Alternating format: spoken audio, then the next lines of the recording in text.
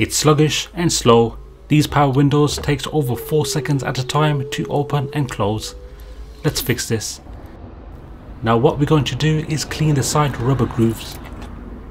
Get yourself a can of WD-40 Silicone Edition, not the normal WD-40 that we have. Now this will help break up the dirt and helps protect the weather rubber seal, giving you a better smooth flow of your power windows. Also get yourself a flat screwdriver and wrap it around with a microfiber cloth. Apply some silicone lubricant on the side grooves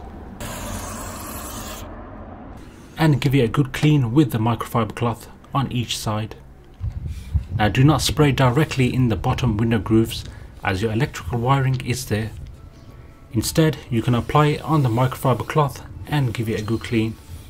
The main areas to clean are the sides. If any water or liquid does get through the bottom window seal, then it will travel through and drain itself out from these exit ports. So just to be on the safe side, apply the WD-40 silicone on the microfiber cloth and clean in between the bottom window rubber seal.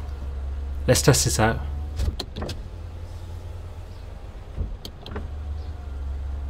Much better than before, takes literally 2 seconds. If you come across this issue guys, then try out this method. Take care, peace.